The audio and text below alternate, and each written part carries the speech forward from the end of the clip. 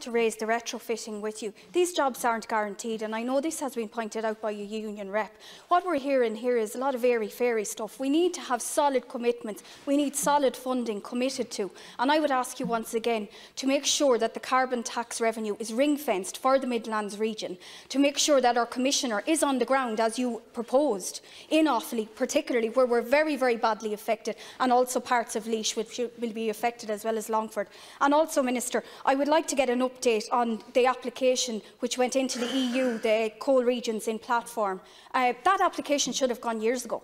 I mean, that started in 2017. It's too late in the day. And while we're trying to do our best here, Minister, you'll need to take responsibility, because this is the most unjust transition ever. And I think it's an insult to call it a just transition. 30 seconds.